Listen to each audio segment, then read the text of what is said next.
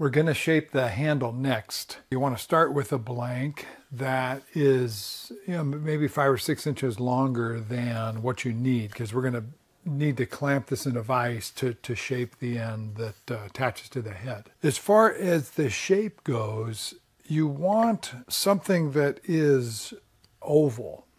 If you make the handle round, it's going to be hard to get a sense of which way the head is facing when you're hitting it. You don't want to have to stare at it to do that. I've done, I don't know, maybe a dozen of these, and I've played around with different shapes.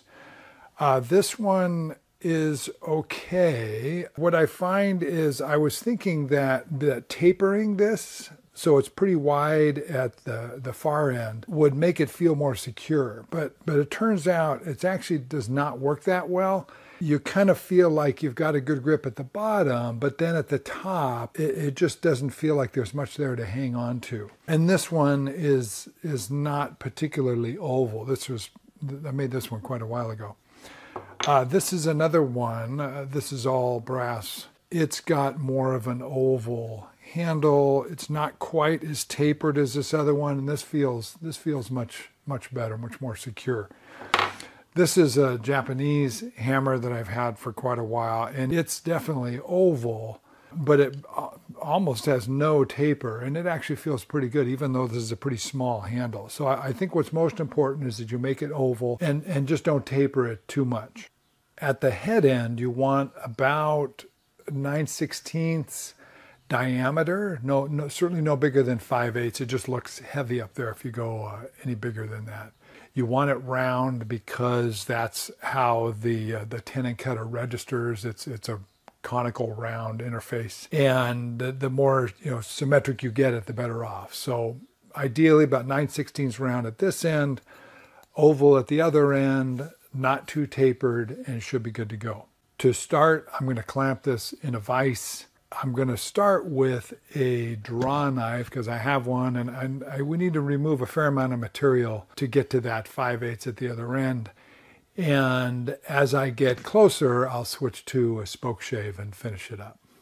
I'm going to start by just putting a pencil mark in the middle just to help me keep track of what's going on when I start shaving here.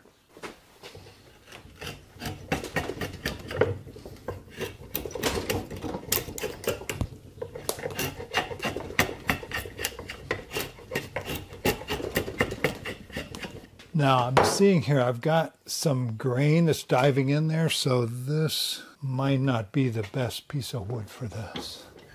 Okay, I switched to another piece. That grain wasn't parallel enough.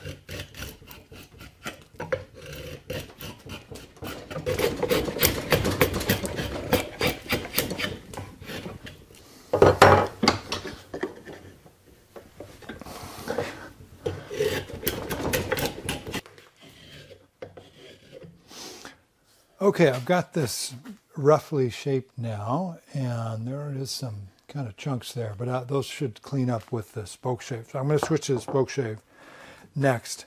Now, personally, I prefer to push a Spokeshave, so I'm going to flip this around. I mean, it's certainly possible to pull a Spokeshave, but I'm more comfortable pushing. So you can see at this end, I'm roughly centered around there, so I'll make that closer as I go here. Now, I like to have my Spokeshave set up so it's taking a heavier cut on the right side than on the left side, so I can kind of fine-tune my cut. There's a fine cut and there's a heavier cut there, so that makes it a little easier to work. It's a good idea once in a while to take it out of the vise, and I'm just sighting down the length of this to make sure I'm staying fairly symmetric. Like right now I can see I got a little bit of a curve that way, so I need to take a little more off here. So do that occasionally and make sure you're on the right track. Now I had to switch to another piece again. That other one still had some wonky grain in it. So I'm kind of back where I was before. I've sighted down this. It's looking pretty symmetric and nice. The other thing I want to do is just hang on to it and get a sense, does that feel about right? Which it does. So, and remember, it's going to be, what, 8, 9, at most maybe 10 inches long, something like that. So that's feeling good. So I'll continue shaping. That needs to go a little smaller and a little rounder. I'm pretty happy with the shape now. It feels good in my hand, and that's pretty round there. It's you know, about 9/16 diameter. So I'm going to switch to my Lie-Nielsen Spokeshave. This is more like a smoothing plane. The other Spokeshave is more like a jack plane. So just going to finish up shaving this a little bit just to smooth out some of the facets, and then we'll go ahead and put the tenon on. I'm looking at this with a point light source now, and this is going to allow me to see if there are some facets. You know, like there's a high spot there, there's a sharp ridge there. So that will allow me to fine tune this a little bit more. Next up, I need to create the tenon on the end of the handle. So I've got it clamped in a vise horizontally. This is the tenon cutter, goes in a drill. And I'm gonna spin the drill fast and just push this on. Now it's really, really important that I get this parallel to there. And I can see this way if it's parallel, but I can't see that way. So you want to get another person. You really can't do this by yourself. You want to get another person who's looking from this side to tell you where you're at. And then the other thing I'm going to do to make that more stable, I'm going to hold my hand here up against my leg, because if I'm doing it like this as I push, it's easy to move it up and down. Whereas if I've got it against my leg and I'm just moving my leg forward, I'm more likely to keep it horizontal. So I've got my wife over here off camera. She's going to tell me if I'm okay, and I'm going to go ahead and drill this. Okay.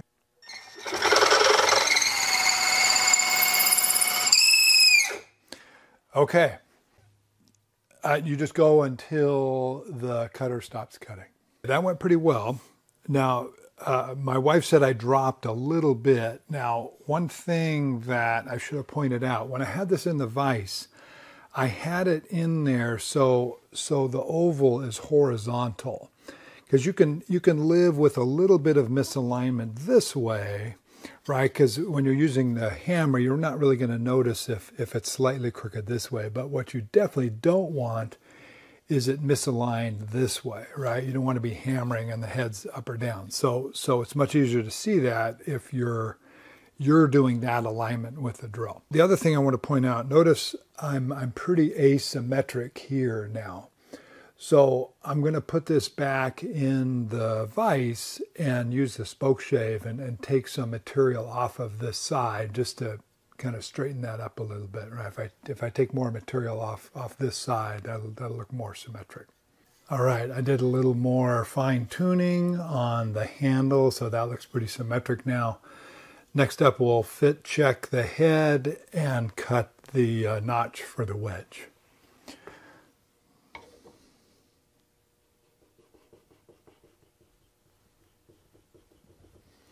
Okay, that looks good. It fits, there we go, all the way down. So that little chamfer you put inside there fits nicely on there. I can put that on there so it's parallel to the handle. So we'll do the notch next. So I'm going to cut the notch for the wedge. I just want a V, and it's a little tricky cutting this. It's going to vibrate a little just because I have to clamp it down low. And I want to go perpendicular to the growth rings. So the growth rings are going that way. So I'll just...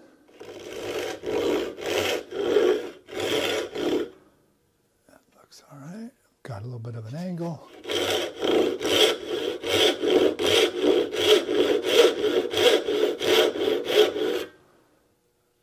That looks about right. Now, instead of trying to cut it, the other way, I'm going to flip it around. That usually is a little easier to get a symmetric cut there. Okay, not perfectly in the middle, but it's going to be just fine. I just noticed that wasn't quite straight all the way down. Okay, that looks okay. We'll make the wedge next. So I've just got a piece of 3/8 thick cherry, right? That's the same diameter as that. And I'm going to cut a wedge, and I'm just, eyeballing that angle.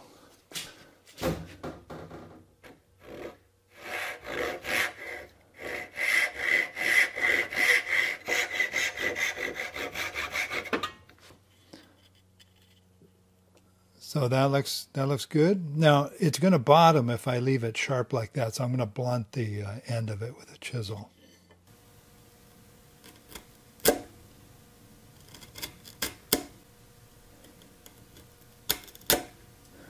I've got some epoxy mixed up, and I'm going to put a little bit, got a stick here, just kind of get the inside of that wet with epoxy. I want to put some on here, but I don't want to, put on so much that when I put this on, it all just squishes out on the bottom.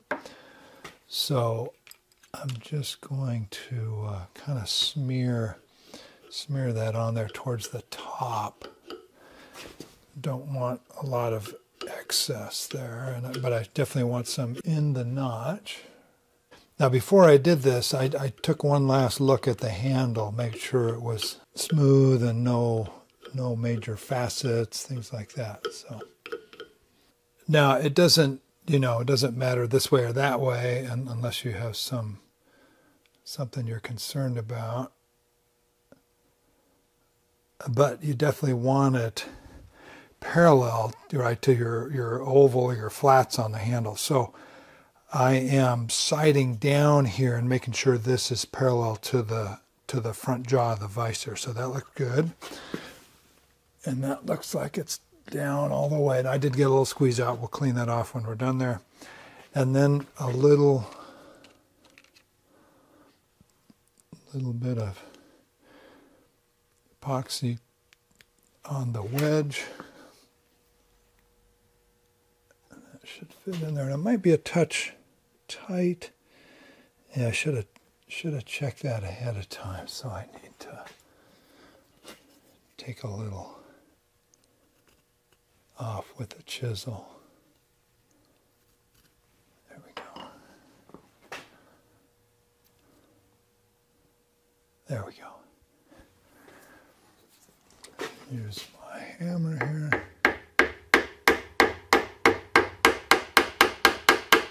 That's nice and solid. Got a little squeeze out there.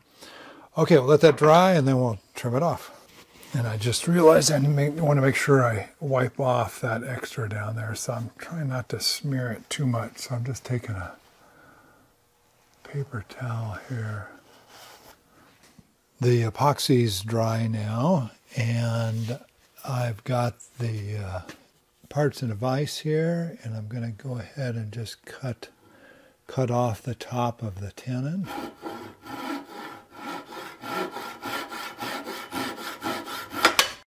I've got the head back in a vise this time, the end of the tenon's facing up. So I'm going to use my chisel to clean off the top of the tenon here, get it flush. This is a little tricky. You want to take off a little bit at a time. I'm going to come in from either side. Now you could, of course, sand it, but it's hard to sand this because you end up scratching up the brass again, and you get a lot of the metallic shavings and things in that end grain. So I find it's better just to very carefully come in here and clean this up with a chisel. And I just leave it with the little facets from the chisel. I think that actually looks nice.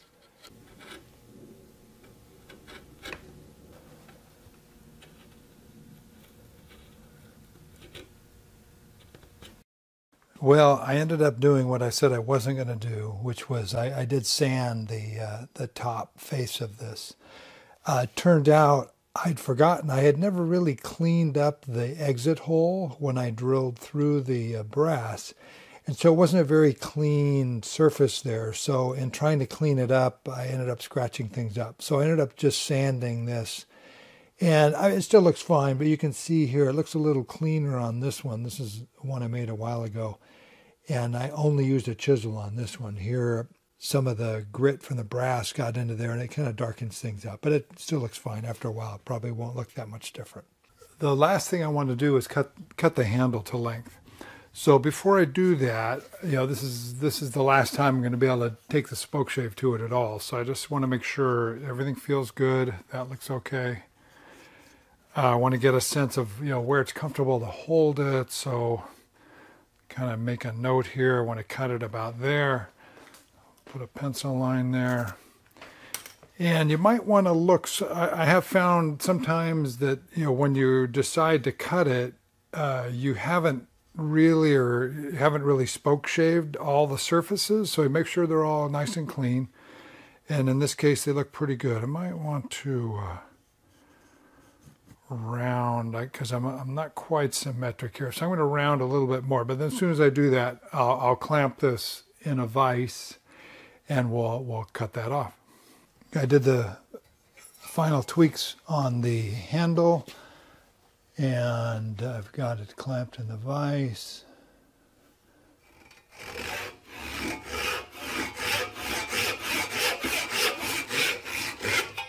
Now that we've made that cut, we've got a sharp edge there. So what I like to do is just chamfer that edge. Now you can, go to a disc sander and just spin it around. I usually do that, but of course you can also do it by hand. So I've just got some 100 grit paper here, and we'll just put a nice chamfer all the way around there. Okay, a little more cleanup and I'm good to go. Once I got the handle cut and I did the chamfer, I could see the cross section of the handle, and it wasn't quite symmetric. So I did a little more work with the Spokeshave, and I'm happy with that now. And I had scratched the top a little bit doing all that, so I took the steel wool and cleaned it up a little bit more. So I think we're good to go, ready to go adjust some hand planes.